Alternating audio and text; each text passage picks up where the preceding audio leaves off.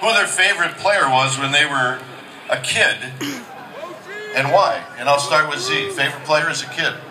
I grew up in San Diego, so my favorite player was Tony Gwynn, and he was consistent, like you were talking about, and they would always talk about no matter what kind of accolades he had, batting titles, he was always the first guy to show up, hitting off the tee. I went down there in 01 in interleague, and unfortunately he was on the DL, so I had one opportunity to face him and it didn't. But you know, it was pretty special watching him play. So. You met him? Have you met him? Yeah, I used to be like 10 years old at baseball camps growing up, and you know, shaking his hand, and so now I see him, I'm still starstruck. We just Bochy and him were hanging out in the weight room in San Diego, and I was still like, you know, wide-eyed. And that's the way it should be. Buster? Yeah. Growing up in Georgia, watched the Braves a lot, so it was a good time for pitchers. I actually liked a lot of the pitchers, Maddox, Glavine, Smoltz.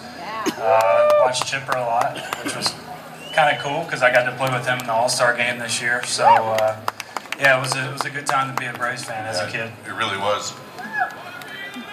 The Riot, favorite player and why? I had a couple. I love Cal Ripken Jr. and then Ozzie Smith because he did flips whenever he ran out to the field. Ever try to do one?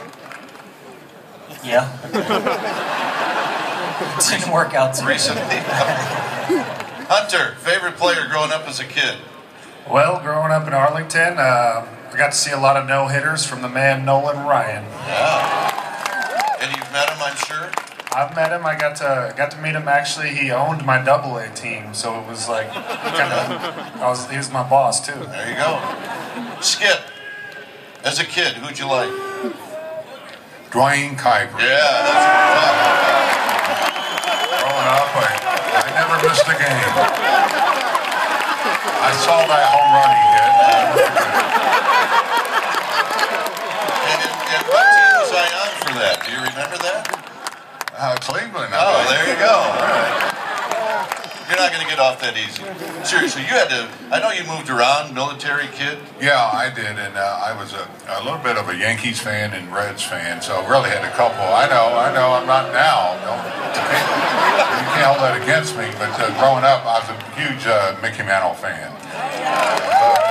Mantle and how he played, power, switch hitter, and all that. And then when I started catching in high school, I was a big Johnny Bench fan.